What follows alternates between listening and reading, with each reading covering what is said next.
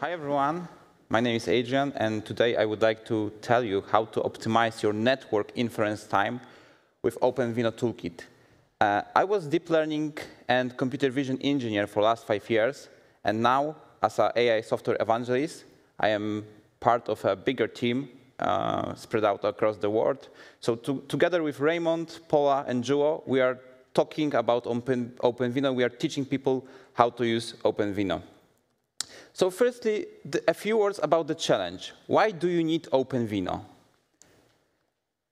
Let's assume this is you, a superhero. You already trained your great neural network, and you are sure it can save the world. But to do it, you need to deploy it. And what is your choice? Of course, GPU. But wait, you need only 15 frames per second, and you don't want to spend a lot of money. So I think GPU is rather overkiller. So maybe cloud. But in this case, you need to build an API, you need to rely on internet connection, and still wait some time for the results. So there is a question. Is there what if you would like to deploy on a Raspberry-like device? Is there something cheaper and available on the edge? So maybe just CPU you probably have already. But running on CPU is slow. Almost every deep learning engineer. Yeah, it was. But is this still true? Let's check. So if you would like to deploy your network on the edge, on your computer, on your laptop, and you don't want to buy additional GPU card and build an API, I have the solution for you. OpenVINO. OpenVINO, which is open source toolkit for optimizing and deploying AI inference. And OpenVINO means Open Visual Inference and Neural Network Optimization.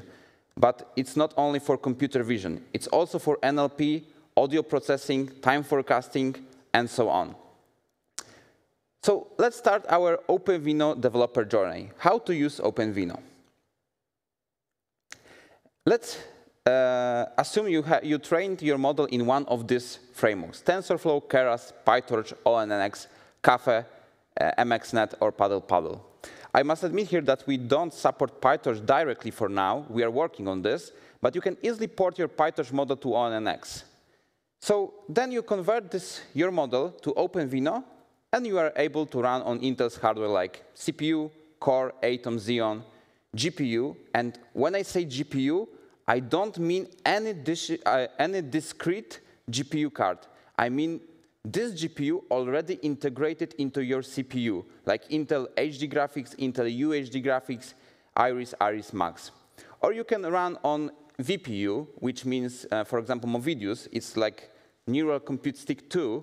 It's a USB accelerator you can plug into your USB port, and you have external acceleration, so you don't need to use resources of your CPU or GPU. You can use just this device. And to use OpenVINO, you need just 3 simple steps. Oh, sorry, I forgot to mention. It works on any operating system: Windows, Linux, Macs. OK, let's go to the 3 simple steps. The first step is, of course, install OpenVINO. If you would like to get OpenVINO, scan this QR code.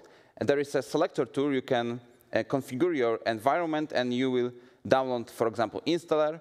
But there are many other ways to install OpenVINO. You can use package managers like apt from Ubuntu, yum from Fedora, Red Hat, CentOS. You can install OpenVINO using pip. It's the easiest way to install OpenVINO. Pip install OpenVINO. Pip install OpenVINO dev for development package. Or you can use Docker or Anaconda. So the first step, install OpenVINO. The next step is use Model Optimizer. And Model Optimizer converts your model from your framework into intermediate representation, which consists of 2 files: XML with architecture and binary file with weights and biases.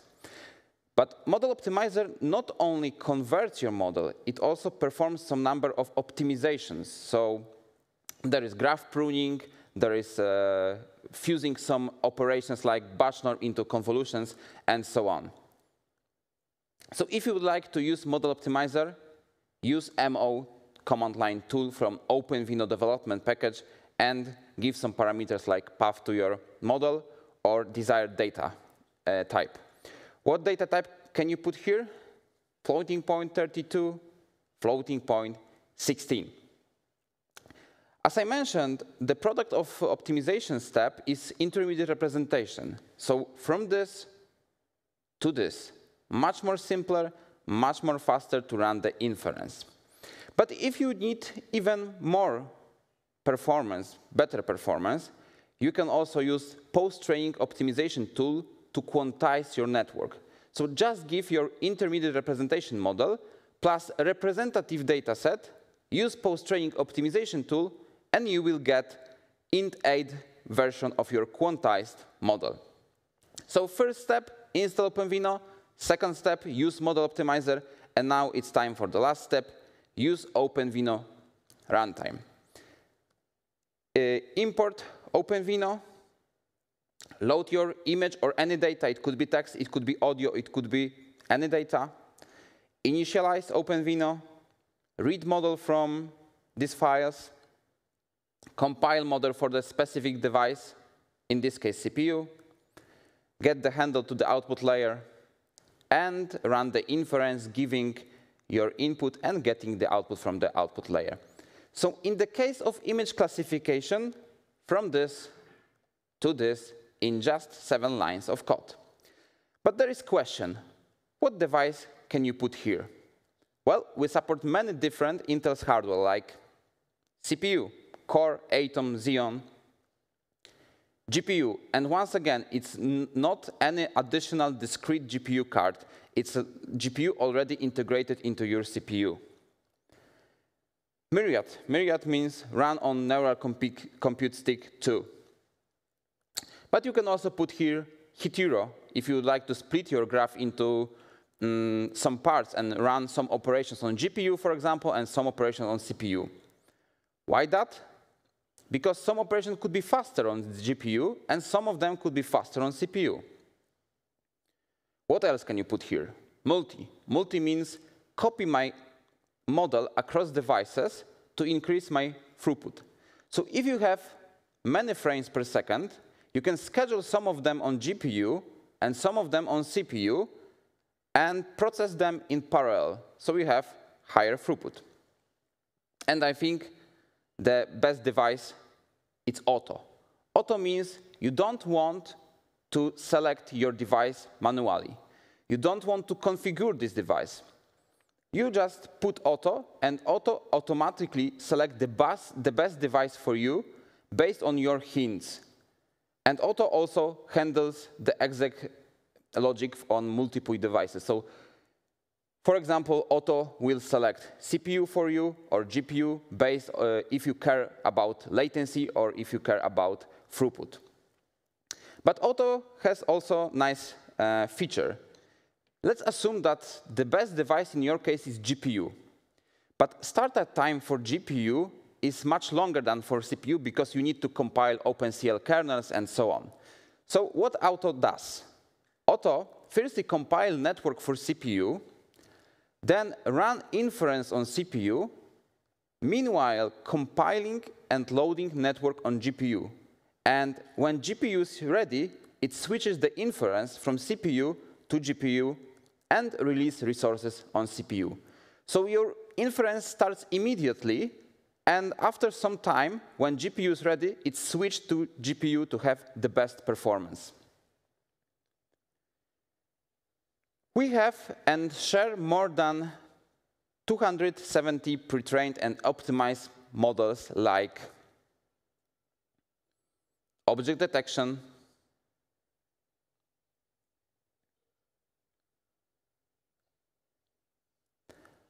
pose estimation,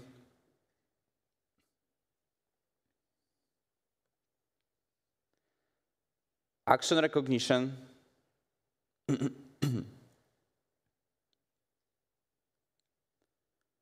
monodepth estimation,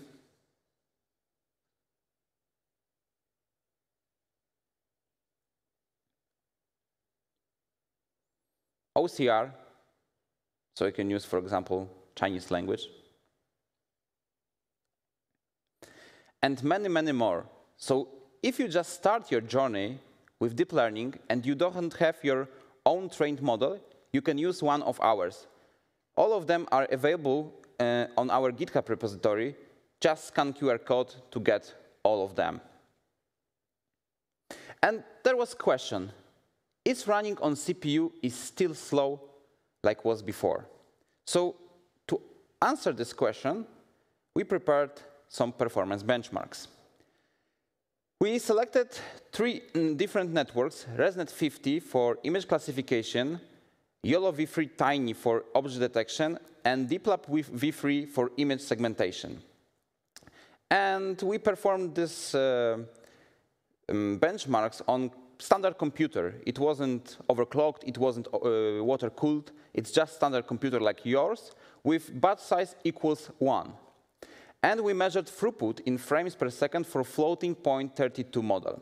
Of course, the best results are for Intel Core i7 11th generation CPU and iGPU altogether. Slightly worse results for iGPU and CPU, all the same CPU. But what's the most important here, that you don't have to modern Intel CPU. Even if you have Intel Core 8th generation from 2017, which is 5 years old, you still have very good results. In case of image classification and object detection, you are better than real-time performance. And when I say real-time, I mean 30 frames per second. Even in case of cheapest Intel Core i3 and the most difficult case of image segmentation, you still have more than 15 frames per second, what I think is enough in most cases.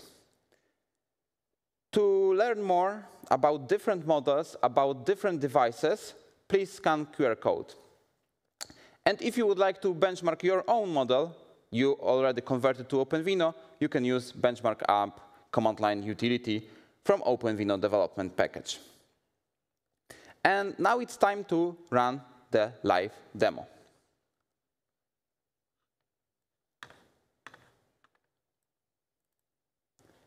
This is one of our notebooks. We have a repository here at GitHub, so you can go there, OpenVINO notebooks, and you can try OpenVINO yourself at your local computer.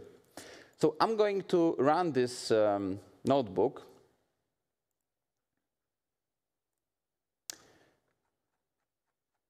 OK, and explain you some code. So firstly, we need to import some packages, especially OpenVINO here.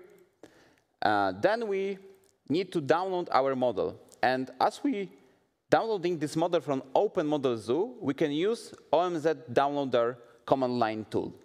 OMZ Downloader is able to download any model from OpenModel.zoo, any of these 270 models. But we would like to download SSD Lite MobileNet v2 because we are going to do object detection. Then this downloaded model is in TensorFlow format. As I mentioned before, we need to convert it to OpenVINO intermediate representation. So that's the reason we are using OMZ Converter. OMZ Converter is another command line tool to convert your model from OpenModel.zoo to intermediate representation. But if you would like to convert your model, you need to use Model Optimizer directly. OMZ Converter is only for OpenModel.zoo models. And I specify precision here, so I would like to have floating point 16. And then we need to initialize OpenVINO, read model from intermediate representation, compile model. We are compiling for CPU, get input and output nodes, get input size here. And then we specify the classes we would like to detect, colors for these classes. We have post-processing function to create boxes around detected objects with non-maximum suppression to get rid of many overlapping entities, and draw boxes on the image. There is, of course, main processing function, so we are creating video player on some source. It could be webcam stream, it could be video file. So we are getting frame by frame. Then we are resizing this frame to fit neural network input size. We are creating batch size equals 1, and then doing the inference with time measurement, post-processing results to get boxes, draw boxes on the image, calculating mean processing time, put the inference time on the image, and then show everything directly here in the notebook. And it works. As you can see, the label detected is person. I think it's correct. I can, of course, show something else, for example, cell phone. But what's important here, I think the time is most important, and I cannot see time now. It's 18 milliseconds, which gives 55 frames per second. And I'm just using my CPU, so I'm not using any additional GPU card. And object detection, better than real time. But let's see what performance will we get if we change just one line of code and compile our network for GPU this time. So I'm changing CPU to GPU. As you can see, startup time is longer than before because we need to compile OpenCL kernels. But after that, I think the performance will be better. So we had 55 frames per second. Let's see how many frames per second we will have now. It's 65. 65 frames per second, just changing one line of code. I didn't buy any card, any discrete GPU card. I just changed one line of code, and I am using this GPU I have in my CPU. And if you would like to try it, of course, no problem. If you don't have webcam, you can also run on, for example, video file. Just put URL here, and you can see the results below. OK, let's go back to presentation. So demo I presented to you is available in our OpenVINO Notebooks repository. To get all these notebooks, just scan QR code. And you need to do these 4 steps: create the environment, clone the repository, install requirements, and launch the notebooks. So after that, you can do the same. There are more than 30 different notebooks teaching you about different aspects of OpenVINO, so I recommend you to try. And of course, new ones appear all the time. So once again, scan QR code to get these notebooks. But what if you don't want to install anything locally, for example, or you cannot install, or you would like to try different Intel's hardware without buying it? You can use Intel DevCloud for the Edge. It's a free cloud service to perform OpenVINO experiments in Jupyter Lab environment. So you can test your OpenVINO code across different Intel's hardware without buying it. So just scan QR code to get the free access. So my main takeaway for today is don't just believe me, try it yourself. Give it a try, clone a repository, see the performance on your hardware. Maybe it's OpenVINO is a solution for your problems. Maybe you wanted to deploy on Raspberry-like device, or you wanted to deploy on CPU, but the performance was bad. So maybe OpenVINO solves your problem. And these are a platform configuration for performance benchmarks. If you would like to learn more, just scan QR code. These are notices and disclaimers I must share with you. And this is all from my side.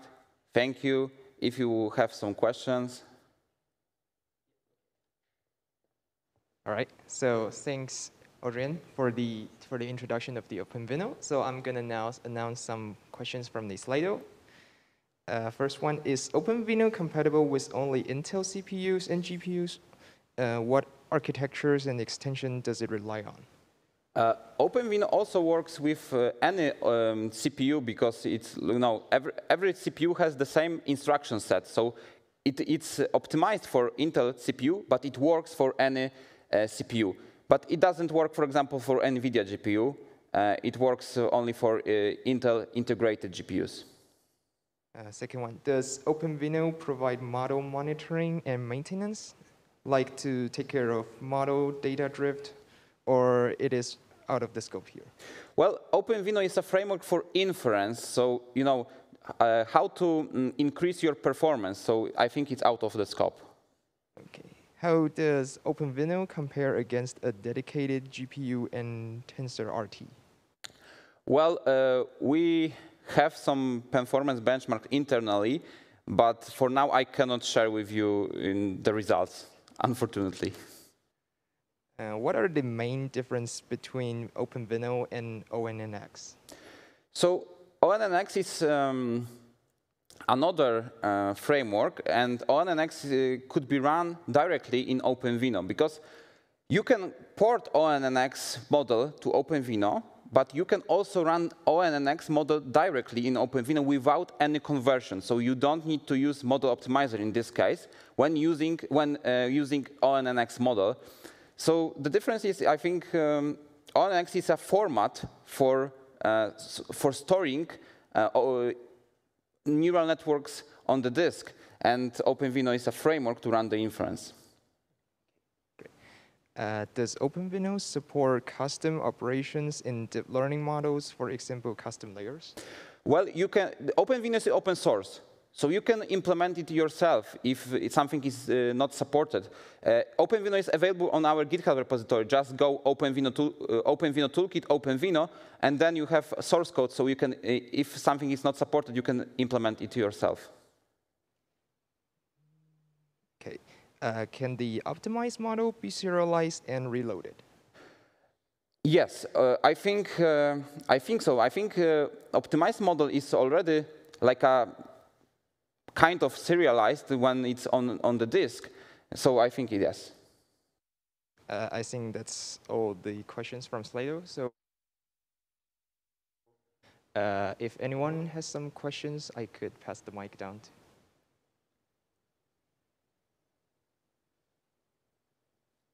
So if you have questions after this talk, you can find me at LinkedIn, you can drop me an email, and we can conversate. All right, I think that's everything. Thank you. Thank you, everyone.